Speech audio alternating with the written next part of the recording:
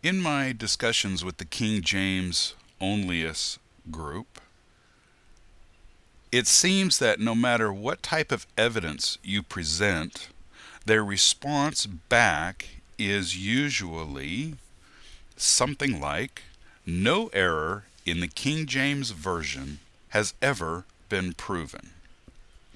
Well, I'm going to present an error, an indisputable error found in the King James Version of the Bible.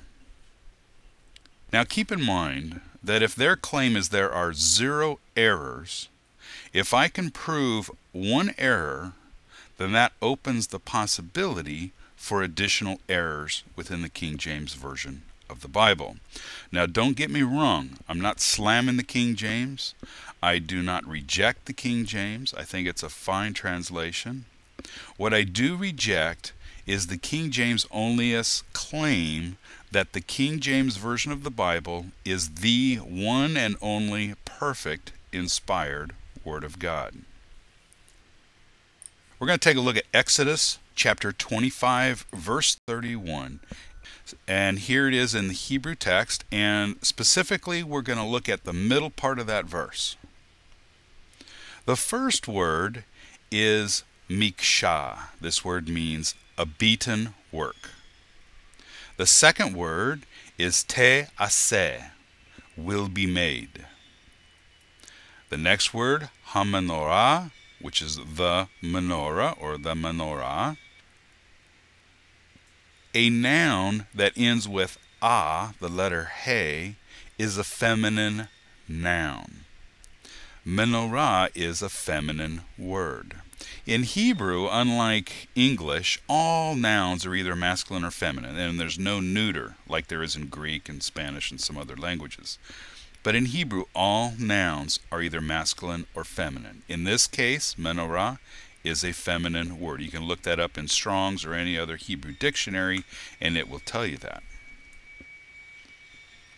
Now, if we take that first line and put it together, we have the sentence reads, "A beaten work will the menorah be made."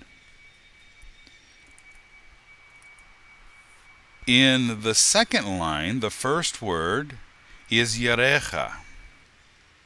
This is the noun yereach, which means shaft, but it has the a suffix, which means her shaft.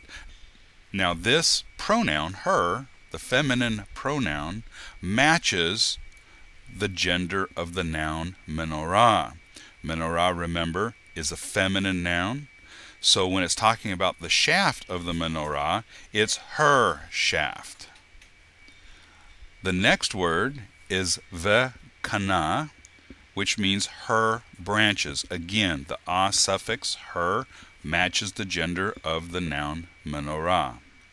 The next word, gevi'ea, her bowls. The next word, kaftorea, her knops. And the last word, ufrachea, her flowers. Now, when we translate the bottom line, we have her shaft and her branches, her bowls, her knops, and her flowers. Now, when we translate the whole thing, we have, "A beaten work will the menorah be made, her shaft and her branches, her bowls, her knops, and her flowers." Now, this is a literal translation from the Hebrew. Now, here is what we have in the King James Version. "A beaten work shall the candlestick be made, his shaft and his branches, his bowls, his knops, and his flowers." Notice the different genders of the pronouns between what the Hebrew says and what the King James Version says. It is very clear that for one reason or another, the King James used the wrong gender for the pronouns for the objects related to the menorah. Here we have, in Exodus chapter 25, verse 31, a clear grammatical error in the King James Version of the Bible.